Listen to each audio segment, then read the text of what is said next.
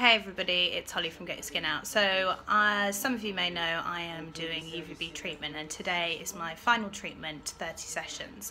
When I started this I did a vlog, much to my horror, about what you can expect when you're doing your UVB treatment. So I thought I'd do another one today to summarise how my journey's gone and what you should expect. The normal protocol when you come and get treatment is that you arrive, and depending on your time in the morning, I always come in the morning around 10 or 9:30, is that you don't come with any perfumes or creams, moisturisers, makeup. You will come in, you'll get undressed, and your healthcare professionals, the nurses, will come in and assess your skin. When I started this treatment, they assessed me as a skin type 2. I'm fairly kind of pale and Irish. Per treatment, you then increment your dose depending on how your skin reacts after each treatment. This treatment, I've had this treatment about 4 to 5 times before. My skin's been quite sensitive, so it's been quite an interesting journey. So I've had 30 sessions total. Today is my last one, and along the way we've kind of agreed that we increment each dose by 5%. You can actually increment up to 20%, but my skin would always kind of get a bit burnt. Now after each treatment it is normal that your skin might be a bit red and you kind of feel a bit burnt, but it usually goes down the next day. If it doesn't, it's totally worth flagging with your nurses that actually, you know what, you feel a bit tight, you feel a bit sore. A couple of times throughout this treatment that's happened to me, but I come in anyway and they check my skin and we make sure and we make a joint decision about what's going to be best, whether to increment on a lower dose, repeat the dose, or not treat and come next time. I've been coming 3 days a week, every Monday, Wednesday, Friday. You cannot treat the same days back to back, so you can do a Monday and a Tuesday, for example. You have to have those rest days. So before each treatment, as I said, you get undressed, they check your skin, and this is a routine procedure for every single thing that you do. You also get asked a series of questions, the same questions, which can be so annoying because you make such a relationship with your nurse, you're thinking they always know the answers, but it's worth checking and it's worth being consistent. So this is the assessment the healthcare professionals, usually your nurse, does on each treatment. It's divided into 2 sections. The first 6 you'll see a kind of a checkup since your last one. So your name, has anything changed? My answer is always no. And then the bottom 7 to 12 is where you should be standing and what you should be wearing in the machine. So this is the DQLI test. This is the Dermatology Life Quality Index. So when you start your treatment you have to do one of these. It asks you all sorts of questions that kind of look into how psoriasis affects your life, and it looks at the wider picture kind of beyond the skin. Now personally I think these are super outdated. I've actually spoken to dermatologists who say that they don't really check these. I think this is more of a note for anybody doing this, that if you look at these questions and you think, shit, I answered very much to all of them and therefore psoriasis does affect me, that you need to be the one to bring up with the nurses at your treatment to tell your dermatologist that you need further assistance. That might be some sort of mindfulness therapy, you know, anything to help your mental health, or maybe you need a support group, you need to speak to other people that live with psoriasis. You know, you have to be the one to raise that. So we're going to do an example of what the UVB machine looks like. This is not a test on my skin type, this is just an example. So they input a dose. I can't actually see it with the doors open, but you can see there'll be a blue light and I stand in that, and anybody getting UVB treatment or PUVA is similar, and you'd go in there with goggles and a visor, and then it stops, it beeps, and then you come out.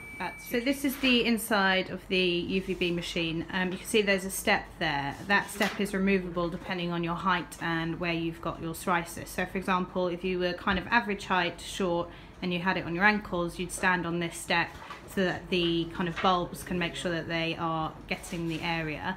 Inside you'll see on the poles they're marked with kind of a yellow and a blue, so I actually hold onto the blue with the step, and this is to ensure that you're standing in the same position every time, so that at each treatment level you are getting the same application of light. So part of your routine, as I said, is you wear goggles and or a visor. So about halfway through this treatment, for me about 15, we switched to splitting my dose, which in all the sessions I've had before I've never actually done that. It was because my face kept reacting and kept burning past the kind kind of being a little bit red after day one. So what we decided to do is kind of repeat a dose that worked with my face, and then increase the bodies. Once you start getting your treatment, your psoriasis starts to clear. That's quite a relatively quick process for me, and I'd probably say within about a week, so about 7 treatments, my skin really started to flatten and show. Unlike previous treatments I've had, like Puva, my skin kind of hyperpigmentation didn't show. It just went back to normal. I'm quite lucky in that sense that I don't get the marks that I know a lot of people do, and I have previously with other treatments, be it creams or systemics.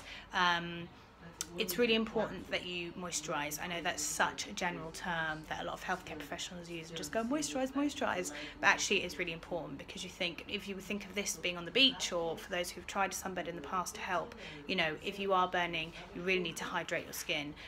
When I'm in the hospital, I use Cetraban because it's what they've got available here. They've got another couple of creams, but I find that works best for me.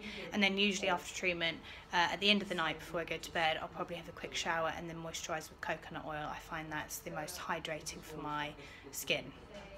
So I'm about to go in for my last treatment, 30 sessions. So I always have my hair in this position so it's kind of even.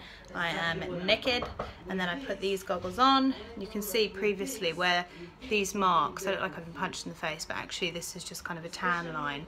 But the benefit of wearing these, I'll put them on so you can see what they look like, attractive, is that it stops the light penetrating your eyes. If the light penetrates your eyes, you are more likely to get cataracts. So these are really important. They're so annoying because as you start to get a tan, as I said, you get kind of these marks here and a line here, but it's really important that you wear them. A minute and 30 seconds first, then it will beep, I'll open the door, and then I'll get my visor and put my visor on like this.